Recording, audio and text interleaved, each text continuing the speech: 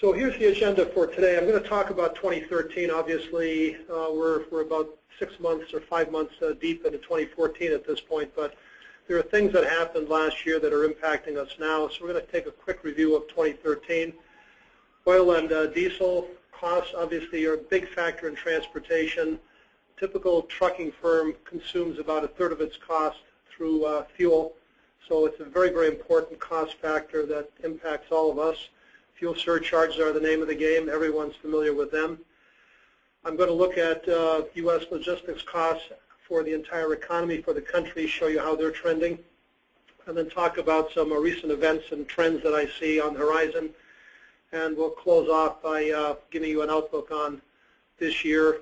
We're obviously into the year, but what's happening between now and 2015.